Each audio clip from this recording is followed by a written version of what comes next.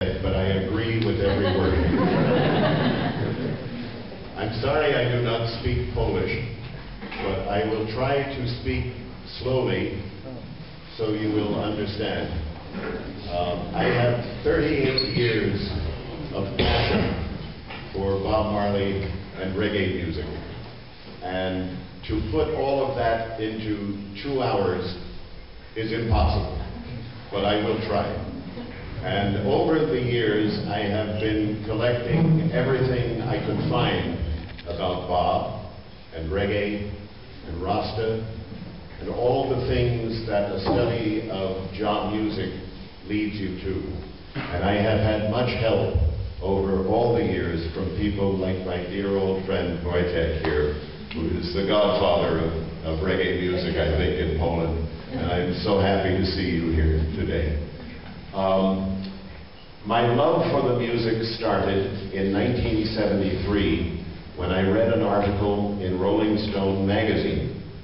And the writer said, reggae music crawls into your bloodstream like some vampire amoeba from the psychic rapids of Upper Niger consciousness. And I said, I have no idea what that means, but I got to find it right away.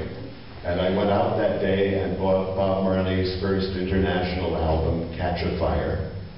And the next day I saw The Harder They Come, the great Jamaican movie, and bought the soundtrack on the way home. And my life literally changed forever from those moments, as I know for some of the people here tonight. When you hear Bob Marley, your life changes. And I was lucky enough to travel with him for 2 weeks on his last American tour in 1979. And what I am going to show you is unreleased films. Some of them date back almost 40 years. So this is not high definition. This is not MTV. This is home movies in some cases. But the content of the film, I think, will make up for the lack of, perfection in the images. I would like to begin with a quick run through Bob's life using some unreleased music, a cappella versions, an alternate version of One Love, where Bob sings, I'm black, I'm black, I'm black, I'm black. And also Bunny Wailer screaming like a vampire.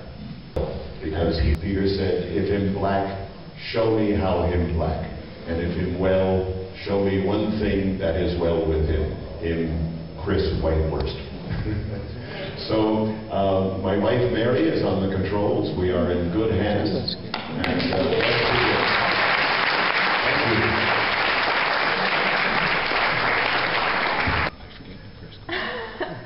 Something about you, about yourself, about...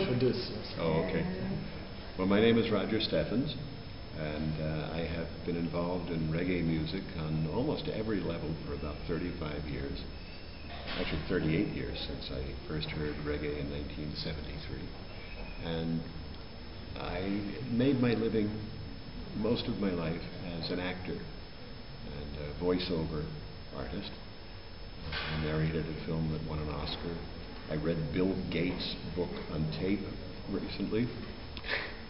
I'm the voice of Bill Gates, if you can imagine that. And I do a lot of photography work, and whenever a subject interests me, I keep a file on it, because I think someday I might write something about it, or maybe speak about it. And in 1973, when I read an article in Rolling Stone about reggae, I saw the word for the first time ever, and I cut the article out and put it in a little manila folder. And I look back now after 38 years, and I realize that was the beginning of Roger Steffens' Reggae Archives. Timothy White called them that. I didn't even realize that all that stuff in the basement was an archive.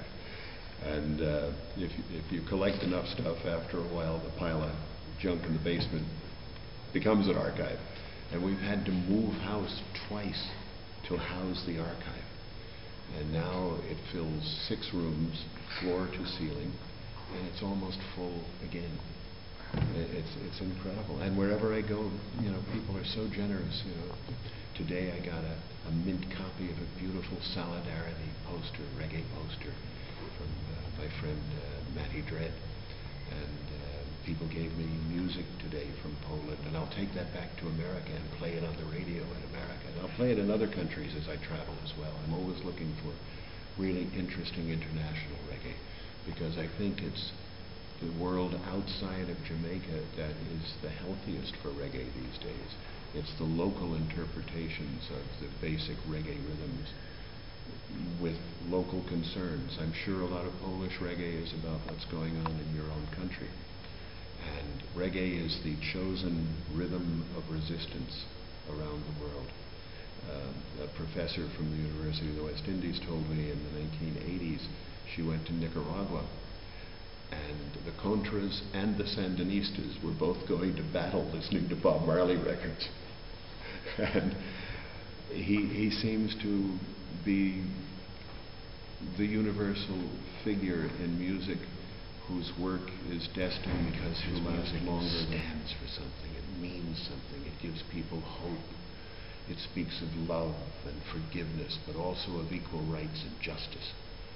And the reggae musicians are the people who brought that stance to the rest of the world, and the rest of the world has heeded that message. And as I said today, we are now all part of Bob Marley's movement of job people. I look around and I see young people like the 4 of you sitting here with me right now, and it gives me hope that the future will be better. And we need hope more than ever before in the world right now, because the world is in a desperately troubled and dangerous state right now. And as long as there are young people like you listening to the music of Bob Marley, I think we're going to be okay. There are voices that reggae is like the Jamaican culture, the Jamaican music, but we can hear you think it's like a worldwide message. In 1979, Bob Marley played in Cleveland, Ohio. And a reporter said, "How would you feel if you came back here next year and the audience was filled with white people with dreadlocks?" And Bob Marley said, "Great, man. We feel great." And it's true. I mean, you know, wherever I go in the world, the audiences are filled with white people, all kinds of colored people, young people with dreadlocks. Yeah, okay, so you know, your presentation really moved me. Oh, thank you. Yes, it was great for me to see this. I am really excited and I really liked it. And why do you think it's important to do it, to show it to people? Why do you think it's important? Because you are so in it. You have a passion. You I don't know how to say it, but you have an energy which goes to people, you know. And do you think this kind of presentation can change something? Well, I hope it corrects some mistakes that are out there, the stories that are told about Bob that aren't true. I try to always explain why I say what I say or who said it to me, because it's the people who lived with Bob Marley and worked with him who know the true story, not the Timothy Whites of the world who were, you know, at a great remove. And I don't know. I have been given an enormous blessing in my life, knowing about reggae music, seeing it in Jamaica. And the show that you saw today began when someone asked me to show my unreleased films at the American Film Institute at their National Video Festival. And I said, all right, I can do that.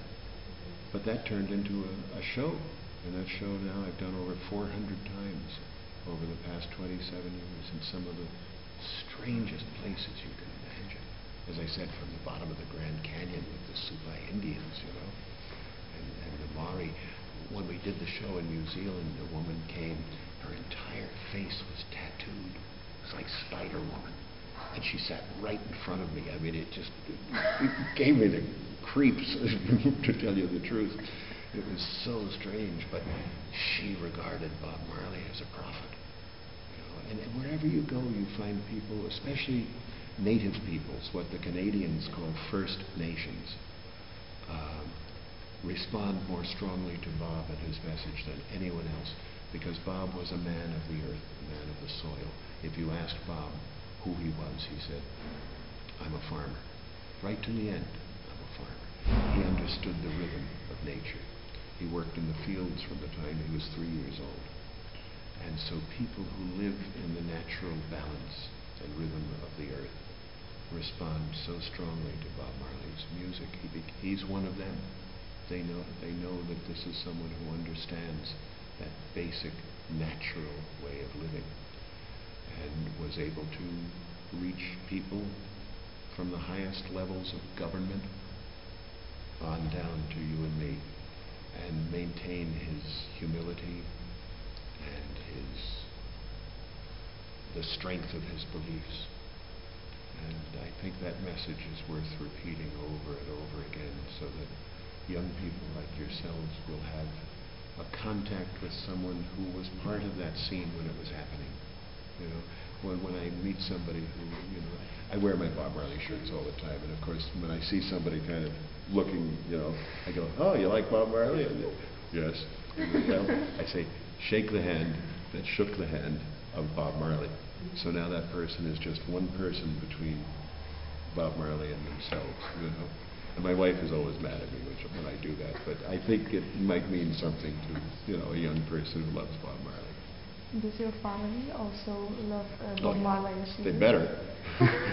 Yeah, my daughter is a disc jockey, and she plays Bob Marley in her sound system. It's all vinyl. And my son is a musician. I mean, his middle name is Marley.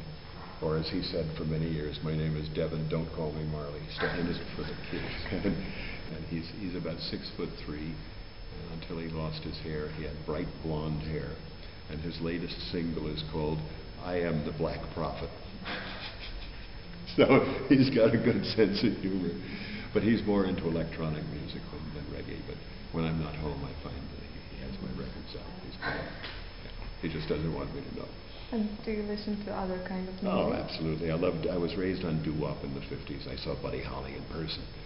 And, you know, all the great rock and roll originators. Chuck Berry, Bo Diddley, Jerry Lee Lewis, Fats Domino, Frankie Lyman, all of these people in 1957 and 58. And I loved the harmonies of doo-wop. And then in the 60s, of course, Dylan, the conscious artist. And by 1970, the major corporations had bought the record companies, and they took away that consciousness and turned it into crap. And I was looking in the early 70s for something to reignite my interest in music. And when I heard reggae, I heard the harmonies of doo-wop that the Jamaicans grew up listening to also, but with the consciousness and the Rastafarian spirituality added to that.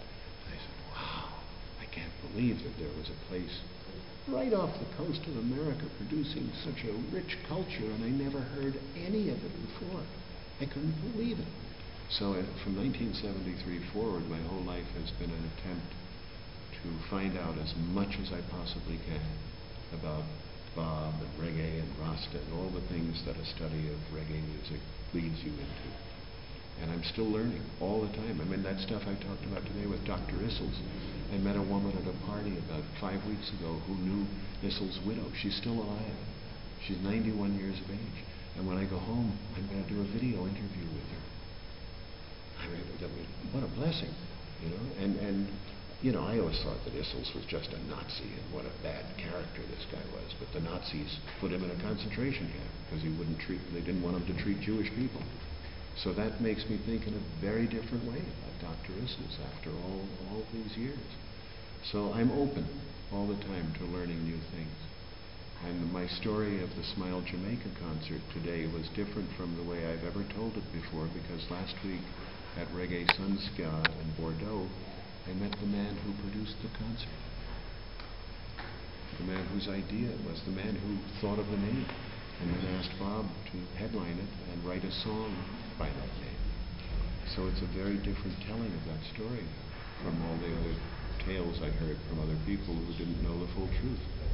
So, you know, it keeps me humble because I don't know everything. I'll tell you a story. I was talking to a young man named Marley and when Neville Garrick, the art director of Tough Gone, retired, Marley became the new art director in the mid-'80s. And we were talking one day about 10 years ago. And we were talking about, after Bob died, how the slackness came into the movie, Yellow Man, and all this filthy language, and hating women and hating gay people, and all the stuff that never happened when Bob was alive. And I said, and Bob could write a bawdy song without making you feel dirty listening to it. And he says, like what? And I said, kinky reggae. He said, what line? I said, well, how about she had brown sugar all over her booga wooga? And he said, that's not what that means. I said, really? He said, yeah. He said, in Jamaica, when they cut down the cane fields, all that's left of the plant is this dark brown root. And the people who work in the cane fields wear these cheap canvas shoes called boogas. So if you see a girl in Kingston with brown sugar all over her booga wooga, you know she's a cane field worker in from the country. So about a year after I learned that, I went to Kingston to do my show there for the first time.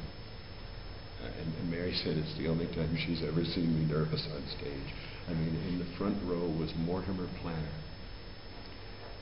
Muta Baruka, Buju Banton, Third World, the Mighty Diamonds, people from the Marley Museum, and I'm telling them about Marley, you know. And so I started the show and I said, I want to do the show here tonight the way I do it overseas. And I beg you, if I say anything that is not accurate, please come up afterwards and tell me, because I want this to be the way Jamaicans understand this story. So I did the show, and afterwards, Dr. Clinton Hutton from the Reggae Studies Department came backstage, and he says, you know that story you told about the Booga Woogas? I said, yeah. He says, don't change a word. One more story, Marta needs to... needs you. Needs me. To get going. Okay. I'll make it a long story. Okay, so maybe tell your favorite story. So if it be the last one, maybe tell your favorite story. I have so many different stories. I told a lot of them today. That's a hard one. I have to have a subject in mind. Bob Marley's music. Nobody. It's just as the reporter from the New York Times wrote in 1996. I still agree with that, and it's truer now than it's ever been. And if you want, I can repeat that quote for you. In 1996, the New York Times Sunday magazine celebrated its 100th anniversary, and they asked their critics to choose a work of art in their fields that would survive 100 years into the future. And John Pirelli's, P-A-R-E-L-E-S, the chief music critic for the New York Times, wrote these words. Bob Marley became the voice of third world pain and resistance, the sufferer in the concrete jungle who would not be denied forever. Outsiders everywhere heard his voice as their own. If he could make himself heard, so could they, without compromise. In 2096, when the former third world has overrun and colonized the former superpowers, Bob Marley will be commemorated as a saint. Thank you for talking to me. Thank you. My music will go on forever, yeah? Thank you very much. Maybe a fool say that, but I know it will go on forever. A lot of energy was expended. It's time to rest. Yes. I'll rest when I'm dead. Yeah.